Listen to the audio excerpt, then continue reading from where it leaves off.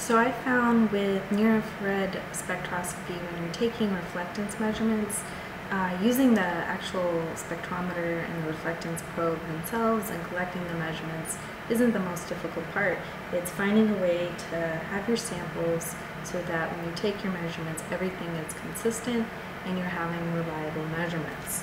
Through my experience with this type of equipment is that when you take your reference measurements on your white reference tiles with your probe and the probe holder, place the probe holder on the reference tile and get your reference measurements.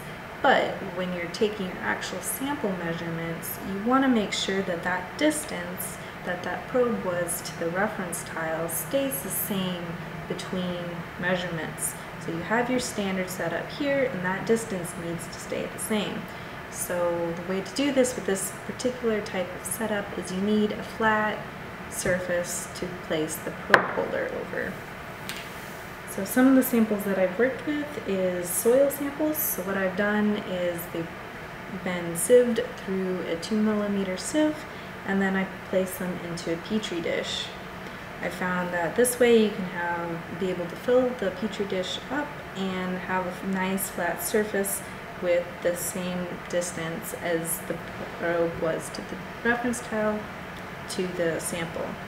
So all you do is place the probe holder with the probe over the sample, and that distance should stay relatively the same, as much as you can possibly get it. So I wouldn't want to have a petri dish filled like halfway, so that changes the distance the probe is to the sample as it was to the tile.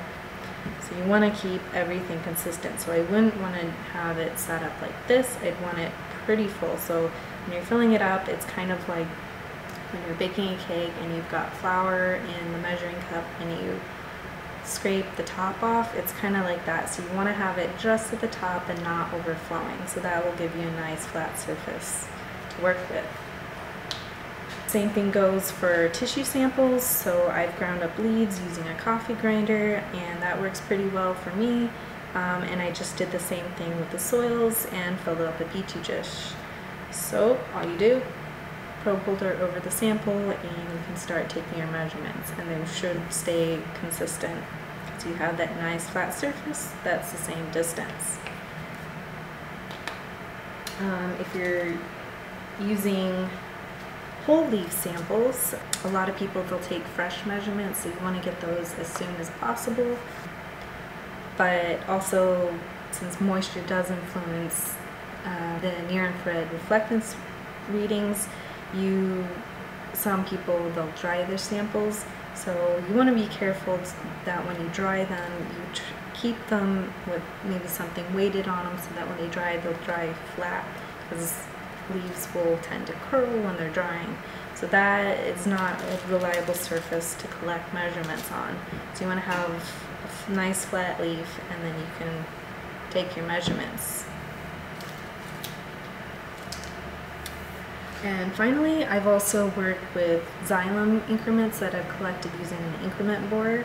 I didn't want to grind them up, so I needed to find a way to have this cylindrical surface flat that I could place the probe over. So what I found was I got this molding from Home Depot or stores like that, and I ground one of the grooves down a little bit so that when I place my increment in that slot with the radial surface up, so when you're looking at the tangential surface, the fibers are horizontal.